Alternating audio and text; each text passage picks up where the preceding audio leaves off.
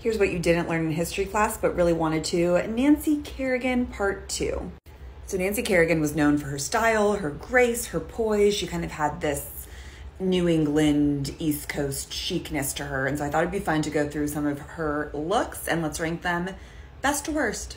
Vera Wang was known to dress Nancy a lot, and I just love this look. I think it is so chic. I think like this could honestly be manufactured into a different like ball gown today. I think it's cool.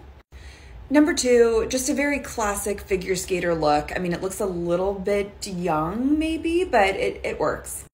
The color is tough. The color might not be suitable for her, but I like that she took a risk. We usually see her in creams and whites and blacks, so this is cute. I think this just looks a little bit too boring. I want her to take more chances. This is not for me. And this might be the worst. You know, I just really don't like blue and purple together. Call me crazy. What do you think?